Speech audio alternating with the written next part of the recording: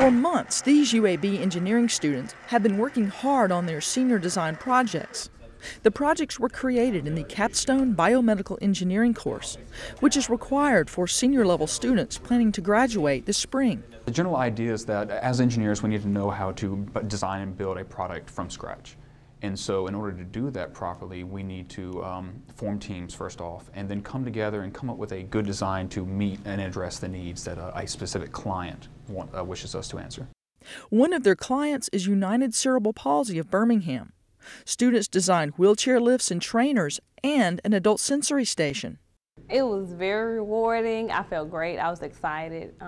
I felt very accomplished. We actually went from start to finish to the ideas from the client, going through the design process, and actually fabricating something that works.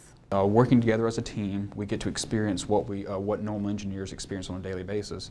The students will donate their projects to help Birmingham residents living with physical disabilities. When people are in need, sometimes they can't necessarily help themselves. And so it's great that we can give back to the community with the experience that we have gained as engineers, and help kind of give back to those who necessarily can't always help themselves.